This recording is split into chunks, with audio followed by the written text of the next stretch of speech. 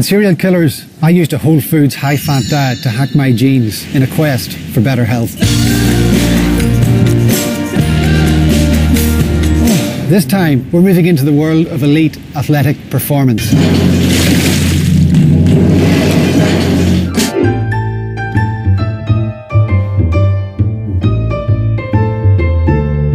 For 40 years, since the concept of carbohydrate loading was developed in Scandinavia, the research was done starting actually in the 1930s in Denmark, but the Swedes, in the 1960s and 70s, did superb research showing that you need carbs to do high-intensity performance. We've all been pushing this high carbohydrate line for 20, 30 years, and no one's ever really questioned it. In my day, the magic ingredient was you had to do the carbohydrate loading diet, and then you also had to try and do 100 miles a week. That was the magic thing, 160 Ks a week, and you were then sort of into world-class training. I was eating extremely low-fat, high-carbohydrate diet for 15 plus years, and I thought that's the healthiest and the highest performance way of eating. Well, I was doing pretty well in sports, but I basically became pre-diabetic. We now understand the limitations of low-fat, fat-free diets, that they're not necessarily healthy at all. Many athletes are doing this, quote, in the closet, because they don't want to have to explain to people why they're doing something that almost all professional nutritionists tell them is wrong. And the second reason is if a competitive athlete is doing this and is getting really good results, and there are many who have, they're not about to give away their advantage to their competitors, because this is something that is giving them an edge in winning.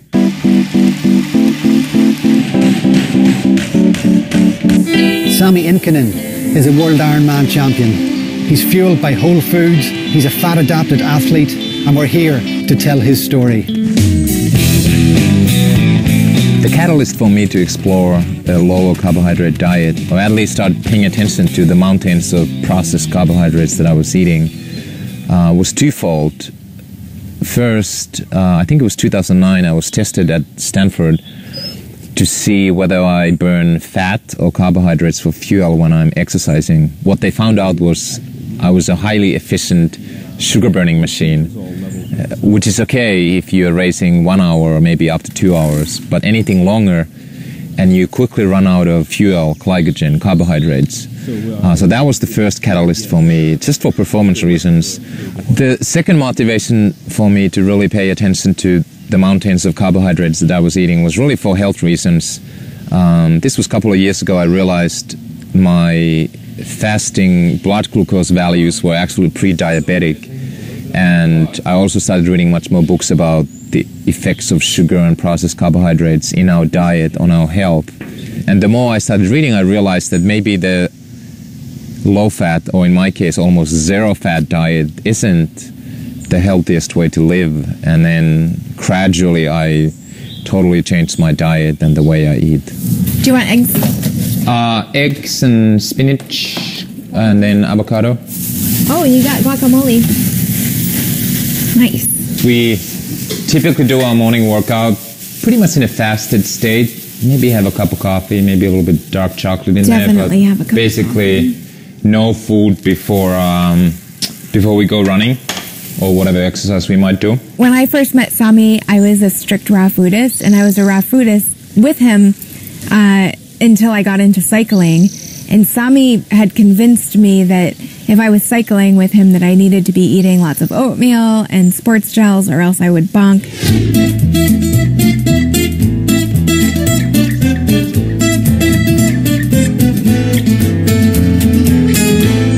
I would hear it quite often. He would be nagging me like, you need to have something to eat. You need to eat some oatmeal.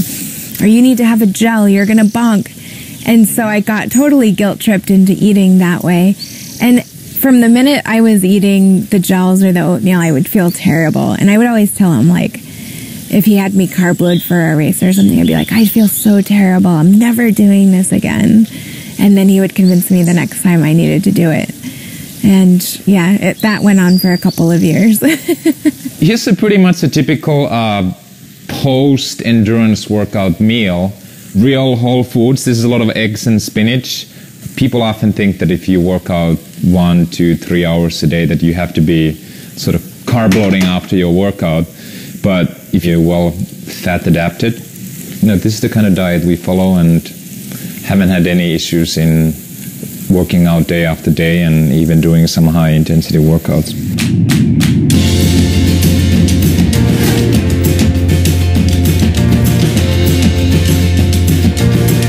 Sami Inkinen adopted the principles of Steve Phinney, the author of The Art and Science of Low Carbohydrate Performance and one of the most controversial voices in the world of nutrition.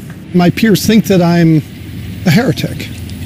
They can't understand why I would persist in standing by data that is so contrary to what everybody wants to believe. I feel very sorry for Steve Phinney, who's been a pioneer, who's really been ahead of his time and has not got the recognition that he deserves. And, as it turns out, he's been right for 30 years and the rest of the world has been wrong. Steve Phinney's never really told me the problems he went through, and with Westman and Jeff Ehrlich. They were the real pioneers, and they just had to take it on the chin. And that took great courage. My focus on low carbohydrate diets actually happened in a backwards way. I came in through the back door.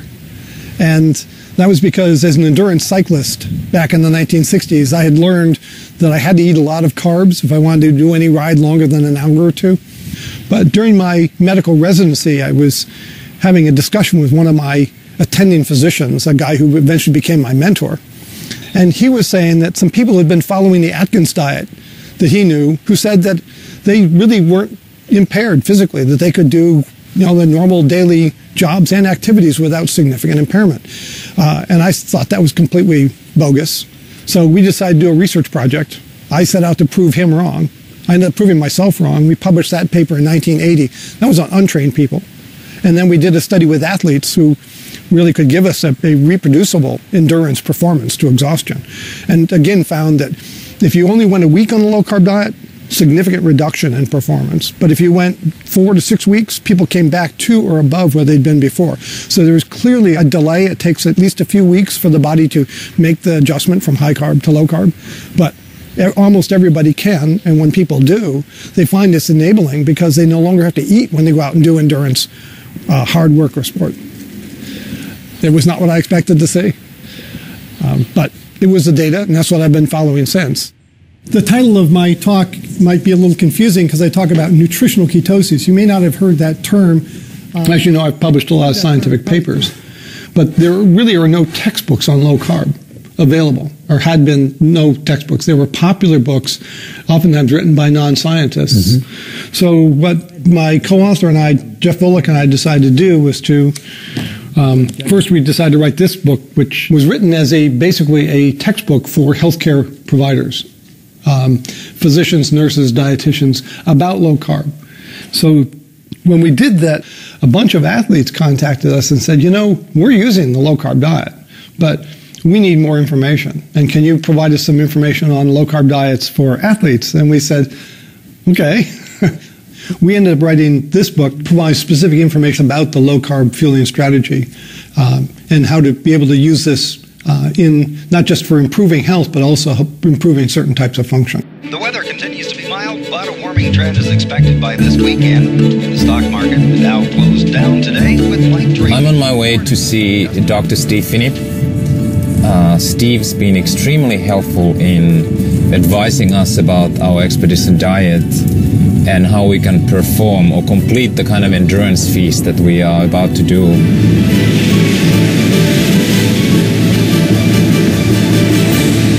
We're going to row across the Pacific Ocean 2,400 miles, unsupported, from California to Hawaii. And we're doing it to raise awareness about the dangers of sugar and processed carbohydrates. So no gels, no sports drinks, no candy or candy bars. Only real whole foods, high fat, low carbohydrate, and moderate protein. And the amount of work that we'll be doing for about 2 months is about the same as running 2 marathons each day by each of us. We're also trying to prove that you could stay married doing something like this. Hello. Hey, hi, Tommy. Steve, how are you? Good to see you again. Yeah, likewise. Come on in. They're going where no man and woman have gone before. I'm not aware of anyone who's done that kind of prolonged event, 45 to 60 days of continuous physical activity on a low-carb diet, where it's been recorded. A marathon a day for 5 days is the longest sustained event that I've heard of with low carb. So, Sami and Meredith are just going to, increase that by a factor of 10, 50 plus days. We're going to try to be very careful about what we say out loud to each other. The mantra that we try to follow is random acts of kindness. So whenever you feel bad, think about the other person as opposed to your own pain. And if you then act and do little things that actually make the other person feel better, hopefully that's a very good preventative measure. But we've tried to anticipate the issues that we have and in fact create almost like a conversation manual where we have responses to specific questions. One of us will cook. Probably me. I think we'll just do it once a day.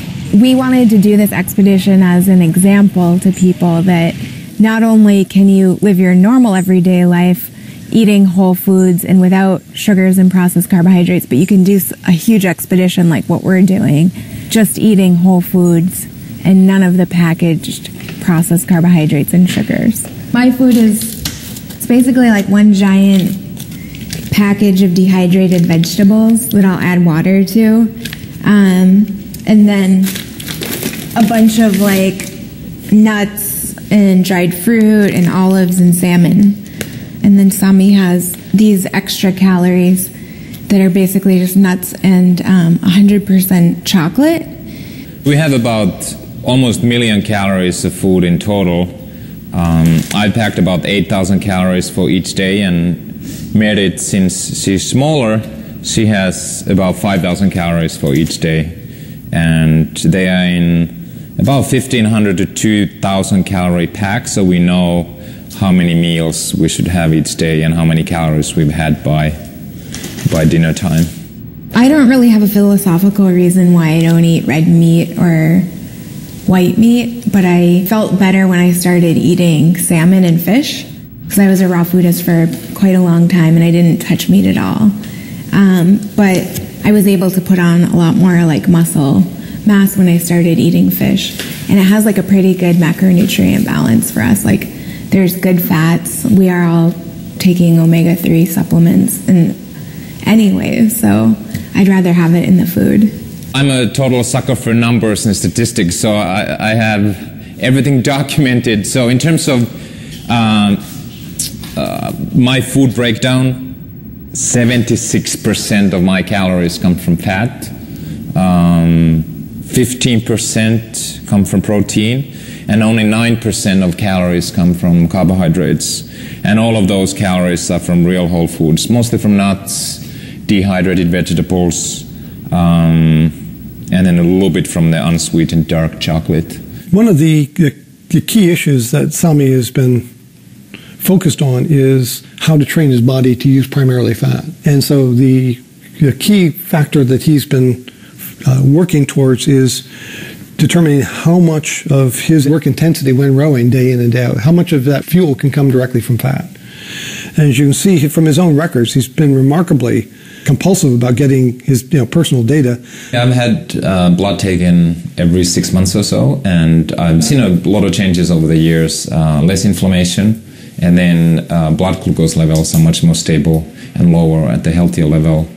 This very low fat oxidation curve here is at different intensities of exercise, and you can see that this was back in 2009, where he was on a high-carb diet and burned very little fat. The same exercise a couple years later when he had gone to a moderate fat at 3 months on the high-fat diet.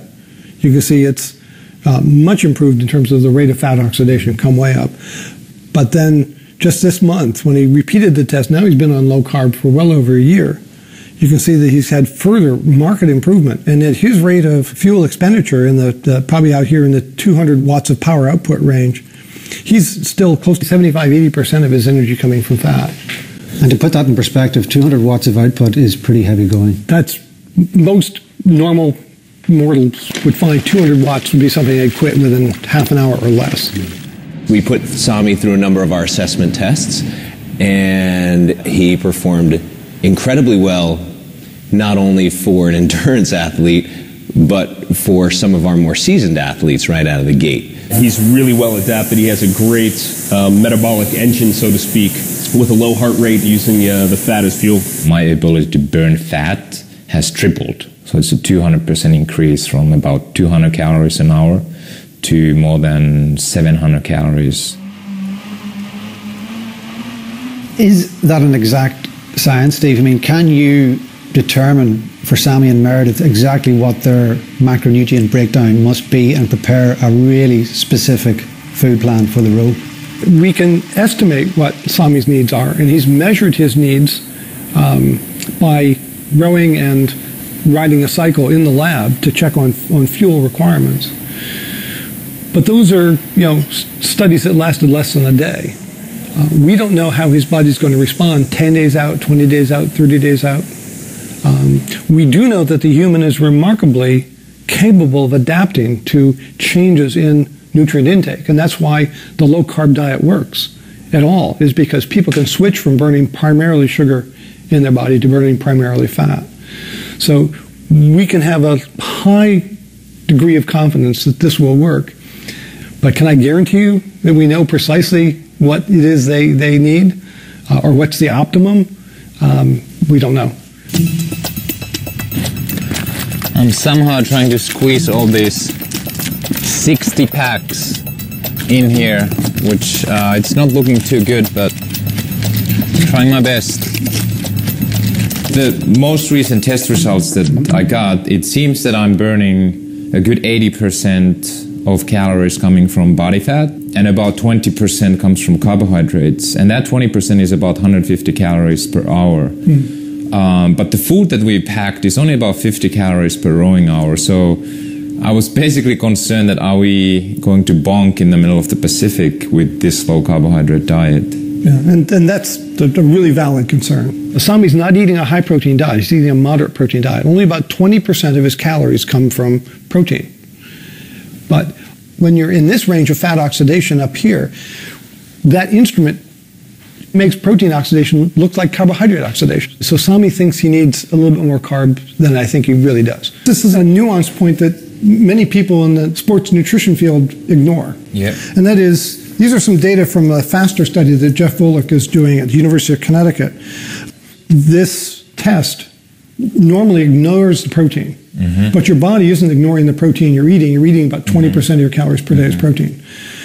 And that's going to end up skewing your data, because some of that protein being oxidized is going to look like carbohydrate, and it's going to make the carbohydrate numbers here look bigger. I see. But over the course of a few days, your body will adapt. And as long as you get enough fuel and you get enough minerals to meet your ongoing needs, as you noted, you're going to have sweat losses, and you have to replace those mineral losses in sweat. So I think you can be very confident you're not going to hit the wall or bonk out in the Pacific, and you'll probably within 3 days be fully adapted to your diet. I see. So that's good news. We don't have to pack 100 pounds of sugar as a additional performance fuel. Yeah, as you know, if you eat sugar and then you exercise for more than an hour or two, you're going to bonk unless you eat more sugar. It's a vicious cycle. So not bringing it with you is going to give you the fastest adaptation, and hopefully give you the fastest time from here to Honolulu. Fantastic.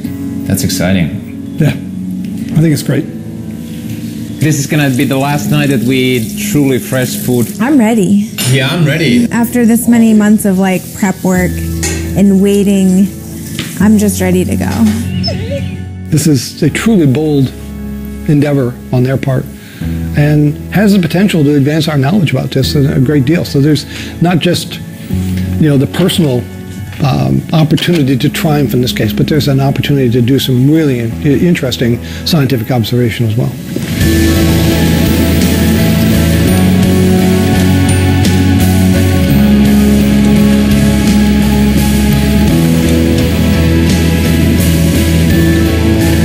Is this the greatest keto-adapted endurance experiment that you've seen in modern times? Simple answer to that is absolutely yes.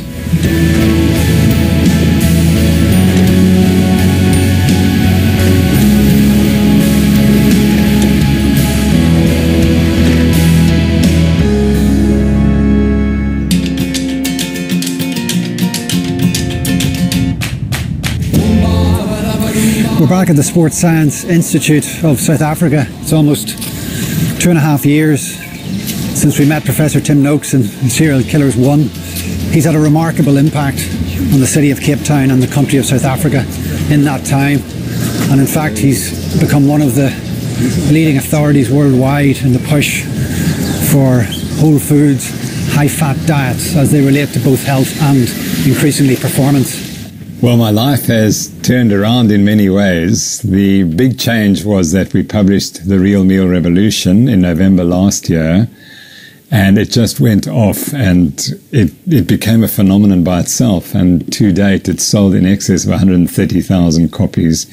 The other advance is we formed the Noakes Foundation, and the goal of the Noakes Foundation is to give out R2 million a year in perpetuity for research on low-carbohydrate diets, and all the proceeds from Real Meal Revolution go to that, and we should, in a period of 5 or 10 years, be able to answer many of the important questions. Our science has taken off. We've done a couple of studies. We have a study coming out in Canada showing that people on this diet reduce the metabolic syndrome from 80% of the particular general practitioner's practice down to 20% in 8 months.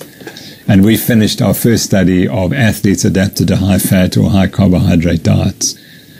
The next study we want to do is to take fat runners who are running comrades marathons or cycling, and they're fat. And that's the paradox. How can you be fat when you're doing so much training? And the argument is that they'll be insulin resistant. So it's our 4th day. Mary's writing our first blog update, and I'm just trying to recover a little bit.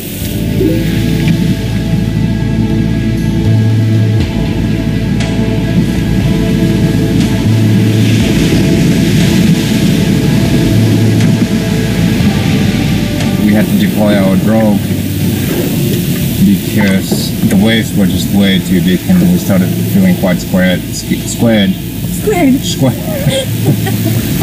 And it couldn't really roll, certainly not in the side wind and even tailwind. Water coming in. Otherwise, feeling pretty good. And stinky. He's living up to his name, Stinkin'. Yeah, we're going to light the barbecue and cook some meat. But the intriguing thing is that I'm using real charcoal here.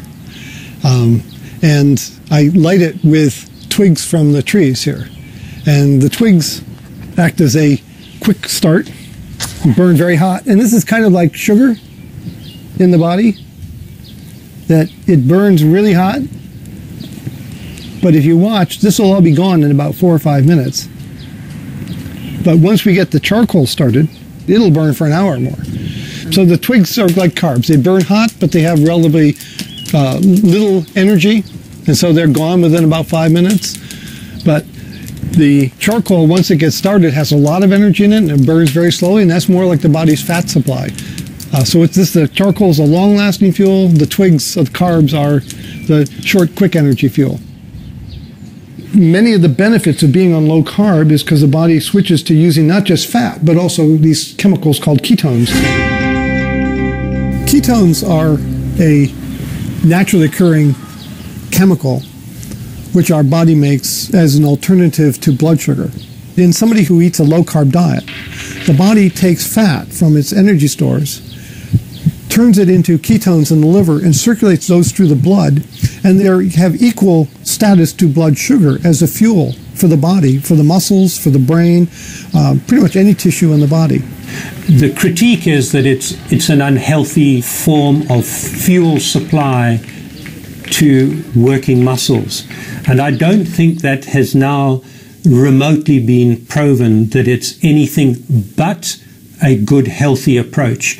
And the data comes from Ironman, it comes from World Triathlon events, and what struck me from looking at the cardiological literature was that in events such as Ironman, that there is a fairly large proportion of world-class athletes who damage their hearts during these ultra-distance events. And the way the damage is quantified is through heart muscle protein release into the circulation and direct measure using echocardiography, which is an imaging technique that we use to evaluate heart function.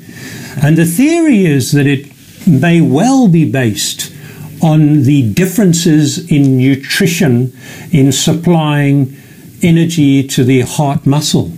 And it is a fact that our heart muscle is far more efficient at utilizing ketones as a fuel than glucose as a fuel. Everything's going pretty well. Food plan is working pretty well in that we haven't really eaten much, probably less than half of what we burned. But we both had very good energy, feeling good, not hungry. The biggest challenge so far really has been the weather. We're heading south and we're both rowing up to 14 hours today. As far as Andy Moore in his first possession, and the ball goes astray. It was intended for Colin Boyle, but it breaks down and there's a chance, and there might still be a chance, and there finally is, and it's put over the bar, and it's the captain, Andy Moran. Well, I eat 3 hours prior to a game because you'd be too full, and at this stage, if I eat a good breakfast with a lot of fat sources, I feel the energy I have during the day I can eat less, which allows me to eat closer to a game. What I've settled on really is between 50 grams to 150 grams of carbohydrate prior to a game. There's been no loss of power really, and my aerobic capacity during the National League has certainly improved. Two defenders helped out here by Andy Moran. Moran looking dangerous. Opportunity here for Killian O'Connor, well blocked down, taken out by Philly McMahon. The interesting thing is that there seems to be a movement among the Australian football. There are a number of the top players who are adopting this. Give a free and the ball was handled on the ground. I thought that attack should have got amounted to more. Just watch. In my own sport, cricket, at the moment, we have a number of the Australian players who seem to have really gained benefit from this low-carb, high-fat diet. I've increased my energy. It's helped me recover better, and I feel that I've got more to give, and I can push myself extra. And I think it's helped me mentally with my game. I feel like I'm at the exact same athletic level than what I was on my previous diet, but to be able to maintain my weight, which has always been a really big problem for me, especially in the last 4 or 5 years when I've had to cut back the amount that I've trained because I used to overtrain a lot, which meant I was actually getting injured a lot more because I was going into games fatigue, whereas now I've cut back the amount that I train. So this has changed my life forever. One of the interesting aspects of this diet is the anti-inflammatory effect, and obviously we have long-term effects of inflammation that can slow down athletes and even be career-ending. The benefits of reducing inflammation in your body is primarily recovery. And recovery is the big word in sports performance at the moment, particularly in team sports. We put a lot of effort into aiding recovery from one extreme exertion, say a game of some sort, to be able to recover as quickly as possible so that you can get quality training in before the next game. So if we can reduce the amount of inflammation in response to exercise, we're going to improve recovery and therefore improve performance. I'd like to try to destroy a few myths here. I'm going to take some really old data, this from before any of us were born, including me. Steve Finney's work has clearly shown that this diet is anti-inflammatory, and ketosis by itself is also anti-inflammatory. And I think that's the way the future work is going to go. All the discussion about what diet you should be eating focuses on acute performance in one race. And it completely fails to address long-term health consequences and how quickly you recover and how easy it is to control weight. On the basis of laboratory studies, which I've torn out here, and those laboratory studies only address human performance in terms of endurance or sprinting activity. We've got nothing else about recovery or long-term survival in the sport. So there's a massive need for long-term studies of this diet and how athletes using this diet benefit in terms of their life careers. The thing that we've discovered is not only does good cholesterol go up, not only does saturated fat in the blood go down, but many things that we can test in the blood that indicate the body's level of inflammation, those also, when you get the low-carb diet right, those biomarkers of inflammation go down. And we now know, just in the last 15 years, it's become recognized fact that those biomarkers of inflammation are potently connected, not just to whether or not you develop type 2 diabetes or whether you have a heart attack, but they're also now potently linked to many common forms of cancer and to Alzheimer's disease. And so what's, what's there not to like about having biomarkers of inflammation come down? But we didn't have that information even 10 years ago. And now that we have that, we can again say this is a diet that can be safely followed, not just for a month or two to lose weight, as it was kind of typically used in the past, but it can be used for decades with a high likelihood of much better health as a result of cutting out those carbs that some of our bodies just don't tolerate.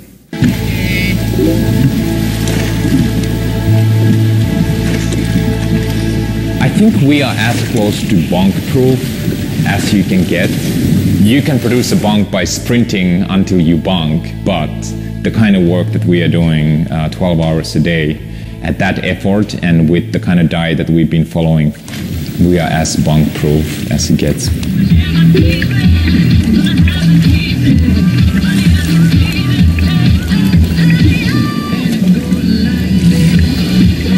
When you eat a lot of carbohydrates, you need to fuel your brain and your muscles from carbohydrate, and the two compete. And so when you run out of fuel, the thing we call hitting the wall, some people call it bonking, is that the brain and the muscles are competing for disappearing fuel, and when the brain doesn't have enough energy, the lights go out. Not a fun thing to have happen.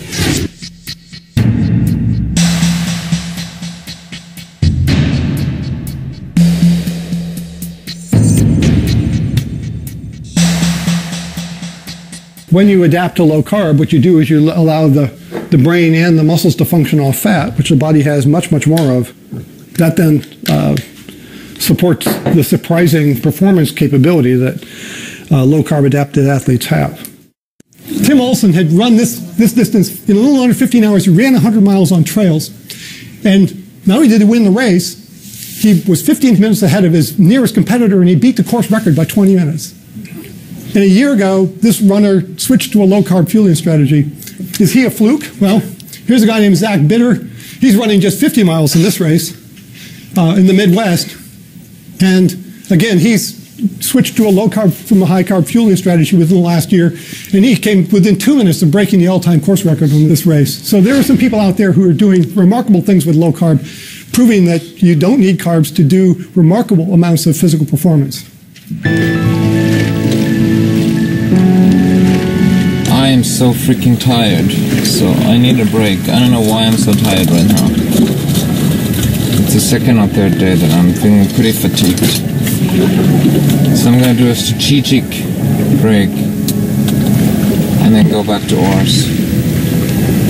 Meredith's still going strong.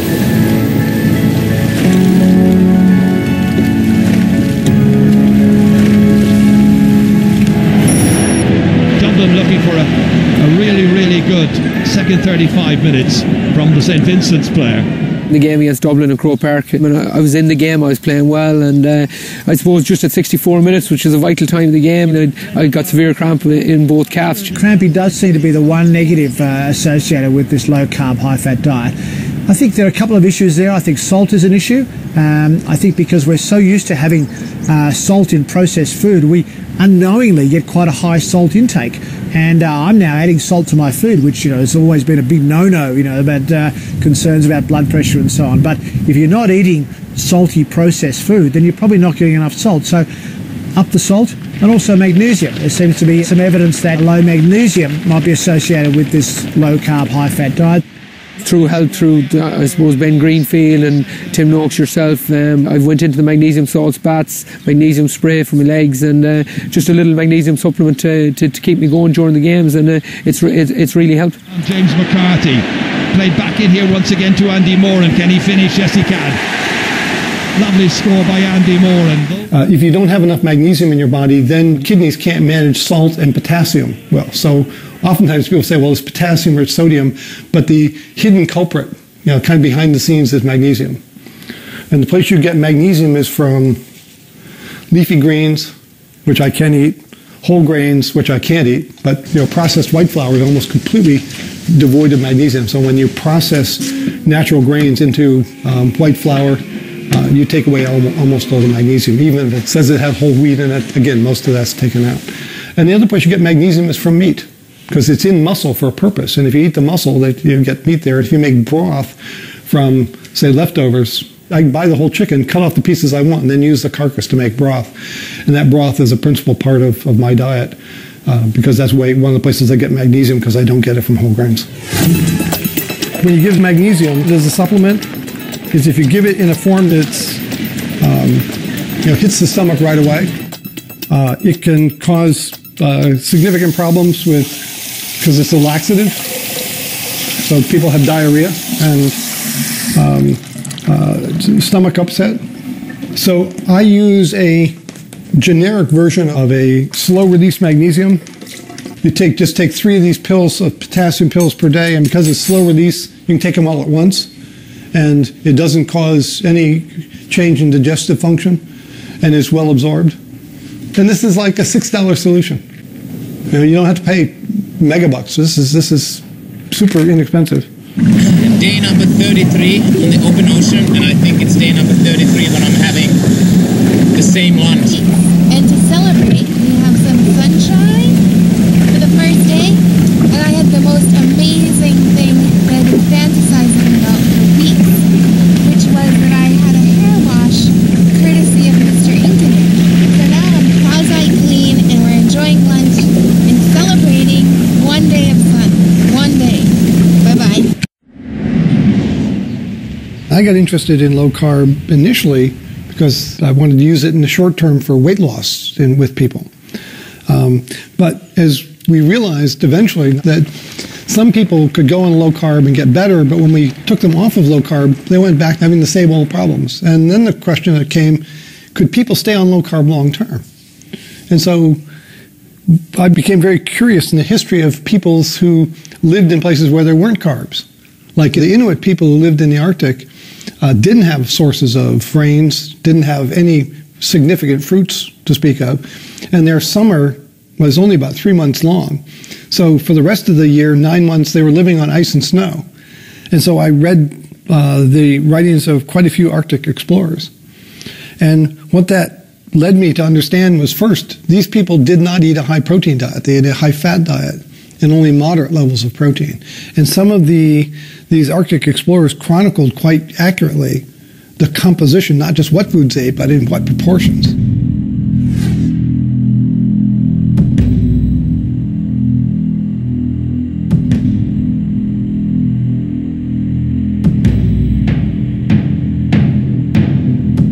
When the fur trade was active in Canada, run by the French Canadians and then taken over by Hudson's Bay Company, their primary food was high-fat, low-carb in the form of a traditional food called pemmican. And there's a bar of bacon pemmican, 60% dried meat and 40% fat. That's delicious. This is a diary of an American Army officer who went into the Arctic looking for a lost Royal Navy, a British expedition trying to find the Northwest Passage. And he traveled 3,000 miles on foot and by dog sled over the course of 13 months in the company of 2 Inuit families. And one of the intriguing things in this diary is he reports that for the first 2 weeks when he went onto the native diet, he felt like he didn't have energy and couldn't travel. He says, but this passes away within 2 to 3 weeks, after which prodigious sledge journeys are possible. Now, that's important because 100 years later, when I did my PhD dissertation work on bicycle racers on a similar very high-fat, low-carbohydrate, moderate-protein diet, that was my primary conclusion. And I thought it was original. And then I'm digging, while I'm writing my thesis, I'm digging around in my dad's library looking for something interesting. I was not looking for this, and I came upon this, and I said, heck, I've been scooped by a guy 100 years ago.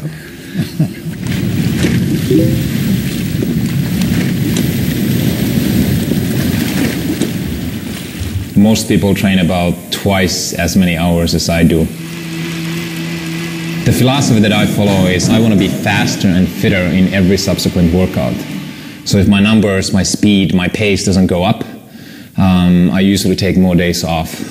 And I would say most traditional endurance athletes train 6 months harder and harder and harder, get more and more tired, and then they hope after a 3-week tapering period, they get themselves out of the hole and perform very well in a race. My approach is to get faster every week.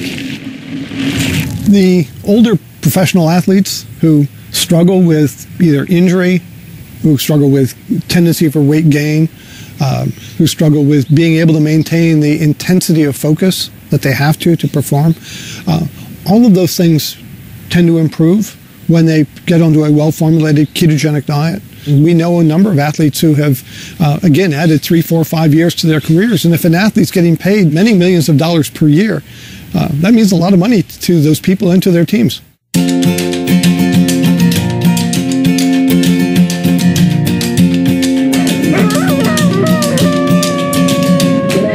Before I got onto carbohydrates and encouraged to eat, and clearly they helped him for 3 or 4 years, and then I think they started having negative consequences.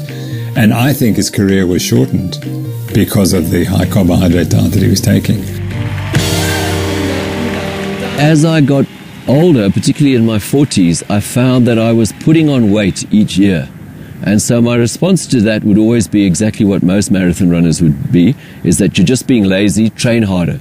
So I'd run harder, try and do more quality, and apart from the fact that as you get older, that means you're going to break down with more injuries, I was finding that I wasn't getting the results. Nothing was happening. And so eventually, and extremely reluctantly, I had to admit to myself that the answer was not going to lie in training more and running more, because I couldn't. The answer surely had to be with what I was eating. And so my own personal private step was I just took the first small step of giving up sugar. And the results were instantaneous. I started to lose weight immediately. My running improved immediately. And then I became super excited about that. So started to explore what happens if I leave out other, what I could call junk carbohydrates, like bread and pasta and so many of the grains and things like that. Again, the results were immediate. I mean, just catastrophic that happened so quickly. And what motivated me was not necessarily my health in any way, but just looking at the stopwatch and seeing my times improving. So my comrade's time went from a very sluggish, battling 9 hours 48 in the space of 18 months to 7.5 hours. And then, of course, we start to get feedback and realize that the way to go is not the way we've been doing it in the past, but actually to be quite radical and to do almost the reverse of what your doctor would tell you to do. And the results are unbelievable.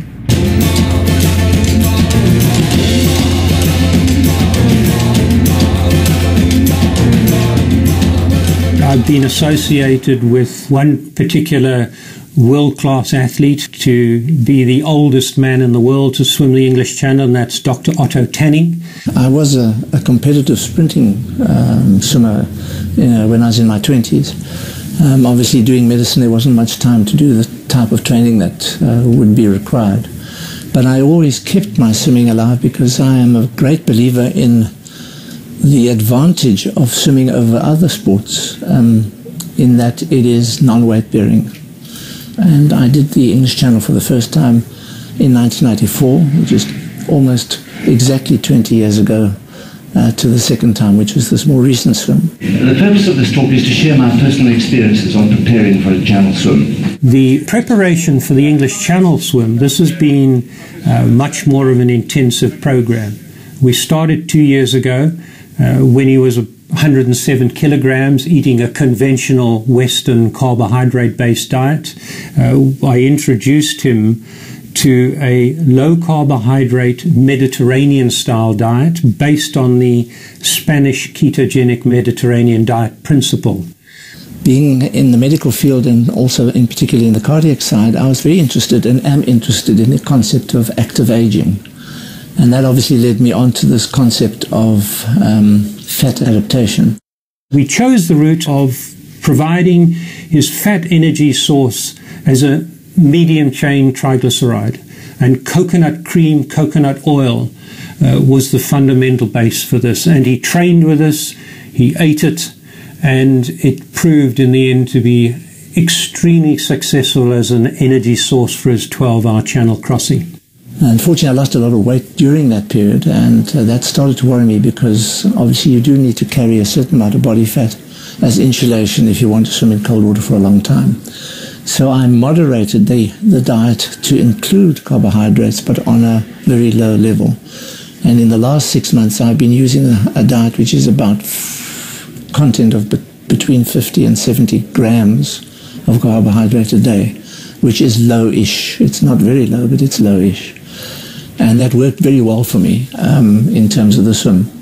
Having interviewed Otto for many hours since his swim, one of the striking success stories was that he had no discomfort at any stage during his 12-hour swim. There was no sign that he had any muscle fatigue or delayed onset muscle soreness in the first 24-48 hours after his swim. And in fact, his comments were quite remarkable, that when he got out of the water, he felt absolutely fantastic. Now, that is an unusual observation in an endurance athlete, let alone an endurance athlete who's 73 years old.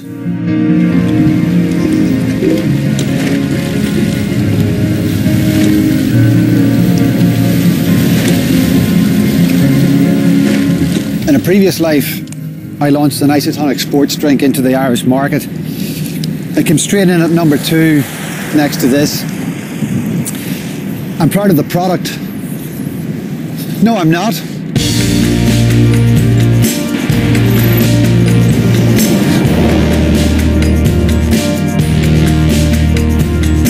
Sports drinks and goos I have an absolute aversion to, because of the carbohydrate content and the marketing associated with this type of product. These isotonic sports drinks have been outed as nothing more than sugared water. So you say to me sports drinks have just as much sugar as Coke.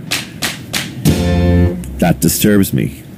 Sports drinks have got a pretty free ride on this because they're so associated with something healthful, which is participation sport. And I have to assume that there is some benefit to an athlete to drink a Gatorade.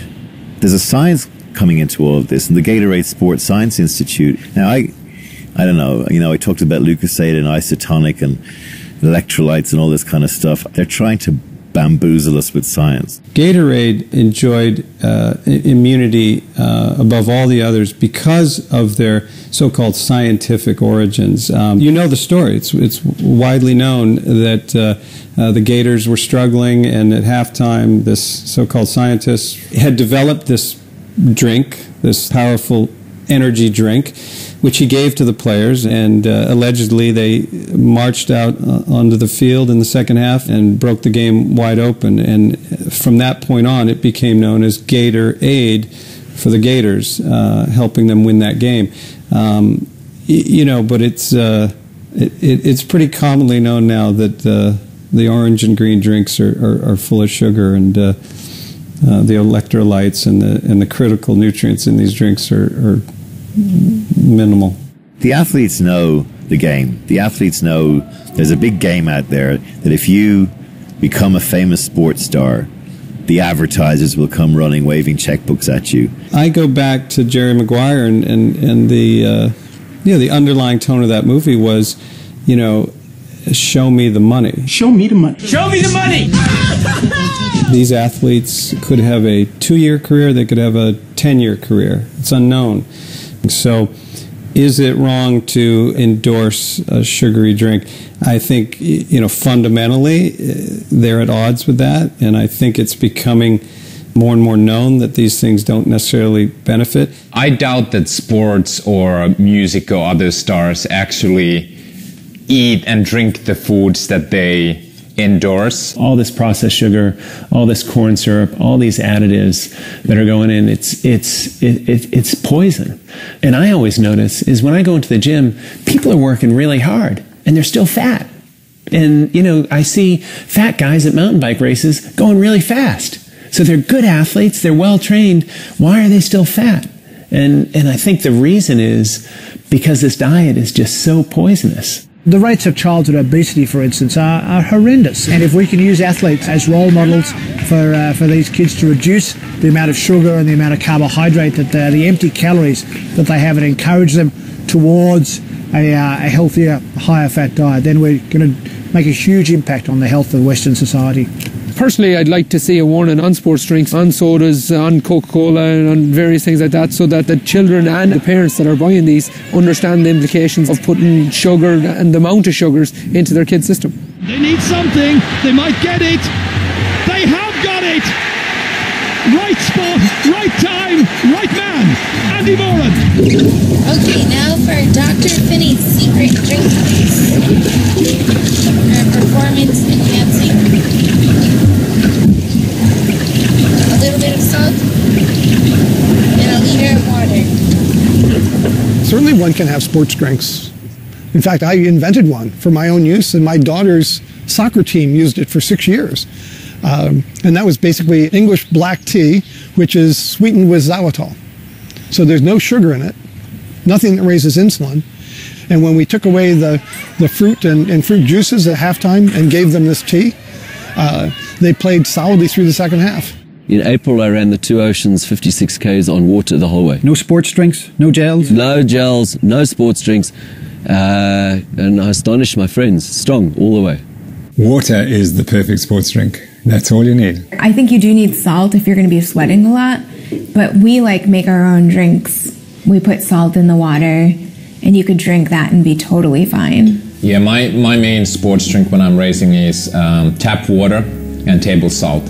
And if I go for a 4-hour bike ride, 5-hour bike ride, it's just tap water.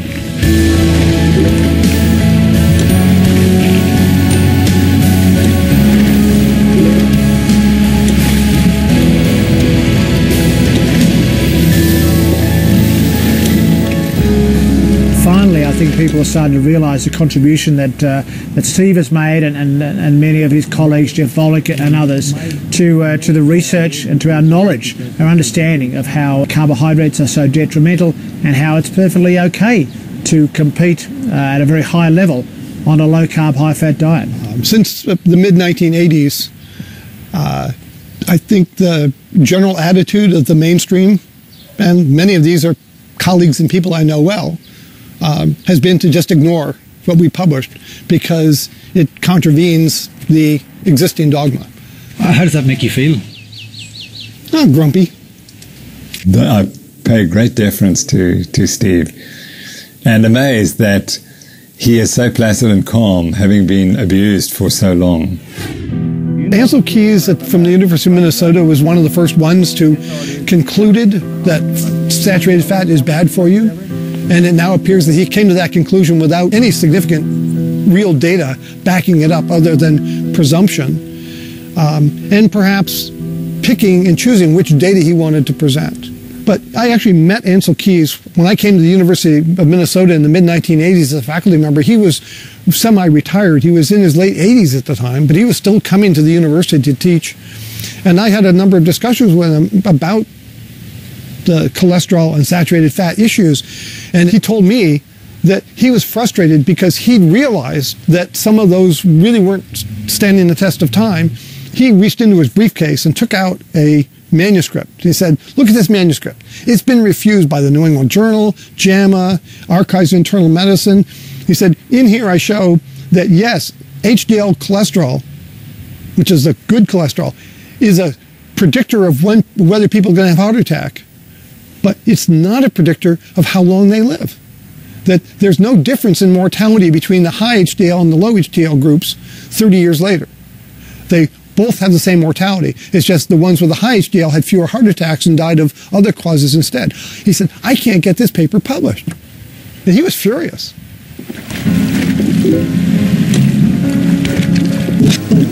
This is it. This is it. That's not California. That's Hawaii. Oh my God. This is our final morning. We are arriving to Honolulu. We've been waiting for the trade winds for 45 days. And here's, what do we have? Tailwind. 3 miles from the finish. So the last hour is going to be tailwind.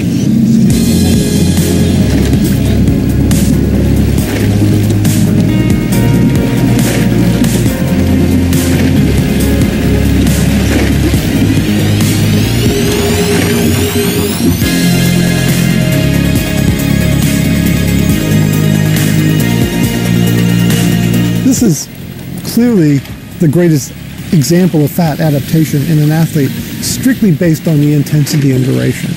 As Sami said, 2 marathons a day for 45 days straight. And the fact that their finishing sprint was 2 days of 80 miles each day for the last 2 days. None of the other 4-person crews went more than 71 miles in any 24-hour block. And they did 2 compelling sprints back to back. I mean, that's truly amazing.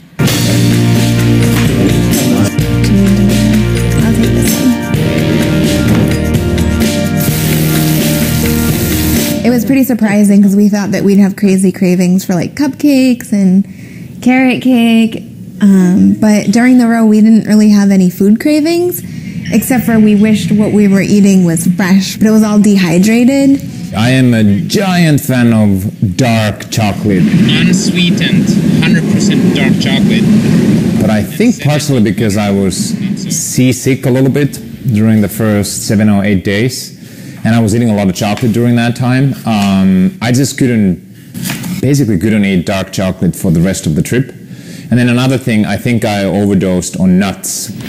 Towards the end, I started throwing probably half of my nuts out, and I added olive oil and coconut butter, which was much more digestible for me. I was probably consuming 5,000 calories a day, but I was like on top of it. Yeah, Meredith's performance was remarkable. A, she did not lose a single pound.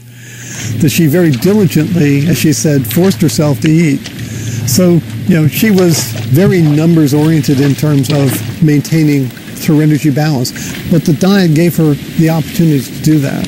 Like, I really was set on, I want to keep my body like really healthy. I want to come back and be able to go running and not have any issues with weight gain or cravings or any of that stuff. If you look at the actual record of their speed, when she was rowing by herself, they were making good speed. I mean, she didn't come along as a passenger. She was a very significant pillar of that team. What's happening here is Dr. Inkinen is going to measure his blood ketones. So this is what goes first. But your concern was you didn't know if you were eating enough fat, and you thought that your calories might be too low. Mm-hmm. And that might lead you to burn muscle protein. Yeah. And you noticed some of your leg muscles in particular were shrinking. Mm-hmm. The striking thing was that the enzymes that indicate muscle damage, mm-hmm. that when the muscle cell is damaged, they leak into the bloodstream. Mm-hmm. Those were completely normal. And that was a surprise. In marathon runners, for instance, even days after a marathon, you'll see marked elevations of these because the muscles have been damaged and the body is breaking down the damaged cells and building new ones. You gave up some muscle because those are muscles we weren't using, the biking muscles and the running muscles. But that basically was used to support the muscles you had to have for the rowing. So you redistributed that. Mm-hmm. But there clearly was no evidence of damage.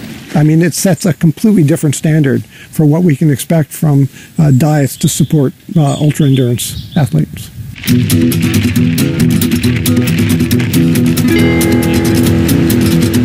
The athletes aren't waiting around. They're going to find their own answers, and so are the general public. Yeah, the science is coming. Every week there are new scientific articles out there. But the horse is bolted as far as the athletes are concerned, because they know the benefits. The traditional medical world is terrified by this new approach because it means that everything that they have been taught is wrong. And I know that people would say, well, Bruce, you're an exceptional athlete and yours is an anecdotal incident, but I'm finding there are too many of these anecdotes now. So suddenly the anecdotes are becoming a statistic. I'm very excited now because I think we've gotten away from the idea that there's one perfect diet for everyone. And so I think we are finally coming to comprehend that different people have different needs. The future of performance foods is going to be eating real, whole, recognizable foods. I'm definitely going to continue to run on fat. My long-term health is the most important thing to me, and my endurance sports results are improving, so why would I go back to performing at a slightly lower level?